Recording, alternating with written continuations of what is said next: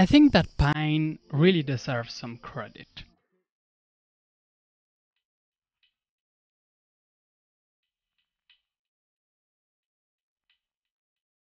The first Pine 64 device I had was a PineBook. I was in a Flixbus going back from Flores to Genoa, and I had just met a friend who gifted me that PineBook as a birthday gift. And I remember that I was in this small Flixbus seat with this small PineBook computer, and I opened it, and my first thought was, whoa, that screen is really good.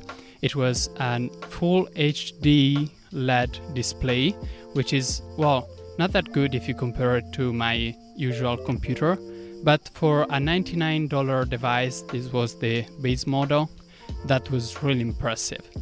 And then I started typing the password, of course. My friend put the password as a riddle, so I had to guess it. Pretty fun, I gotta say. And the second thought was, it's really good, the keyboard is really good. I kind of expected some plasticky, very small, as it's 11 inches keyboard, but I could actually type pretty fast. I just tested it yesterday after 1 year of not using it, and I was able to have 91 words per minute right away. It's a very good keyboard for the price.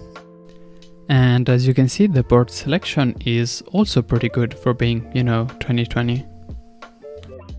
So of course I decided to keep it and start using it as my main device during vacation.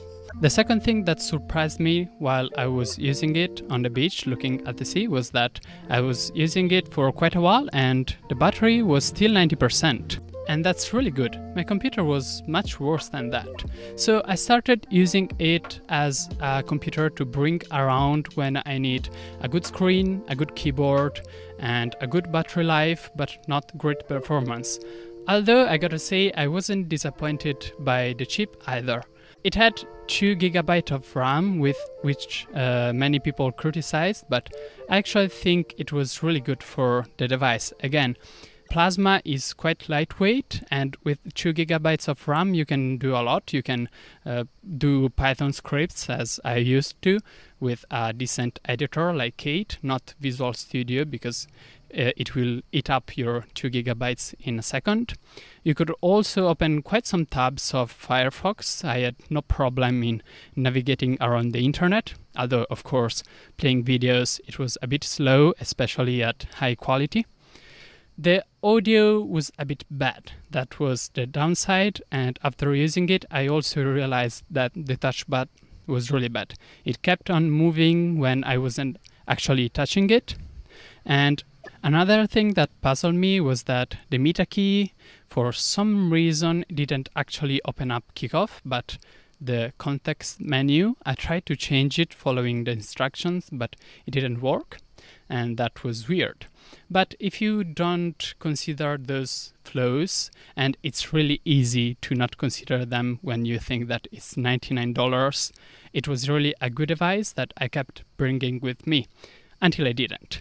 Because after all, my main computer was just a bit heavier and, of course, much better, much more expensive. And then I started using the PinePhone.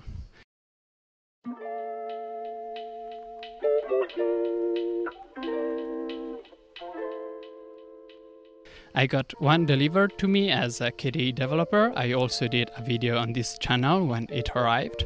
And of course, that was going to be a much harder task, falling in love with the PinePhone as much as the PineBook, because the software wasn't quite there yet. Whereas the PineBook benefited from all of the desktop experience that KDE has.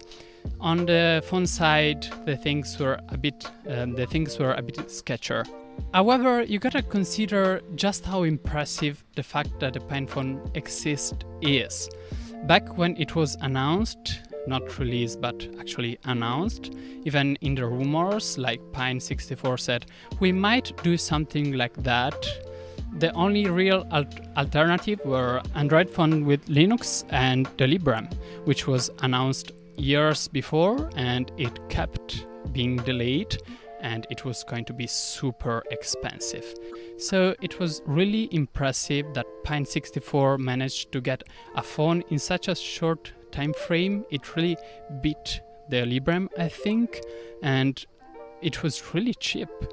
So I think that even though the software was a bit lacking, the hardware was really impressing to even exist in the first place. Now I got it back from the bookshelf, and of course it broke, the software, luckily, so I have to reinstall everything. But when I will do that, I'm really looking forward to playing even more with it. So out of the two devices of Pine64 that I held, I was really impressed, like honestly impressed out of the box for the first one, and by the second one after a week or two of using it. And that could be it, except it isn't, because Pine64 just decided to release the PineNote. Now, of course, they also released other stuff that I didn't mention, like PineDio, the PineTime, the PineBook Pro, but those things interested me a bit less, and I don't have them. The PineNote is really impressive because it's for the first time a device that's competitive in price as well with the other products, and that's really unique in the Linux panorama. I really cannot think of another Linux e-ink e-reader, and even if it will be very, very hard to create the right software for it, and even if the software maybe won't be there day one, I think that's really impressive. I think that's really impressive.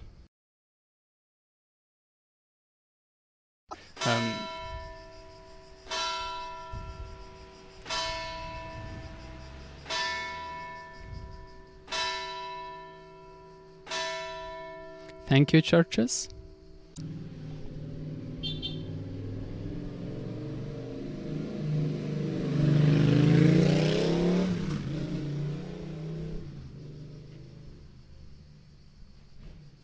Another thing that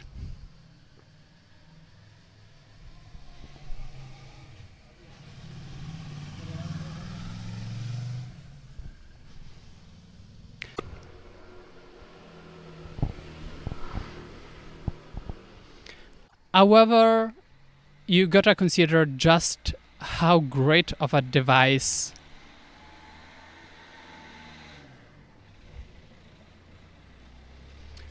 Android phones with Linux.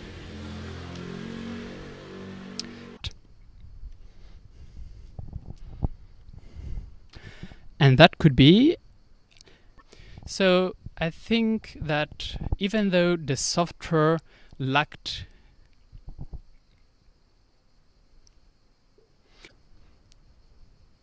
if you know one, please tell me.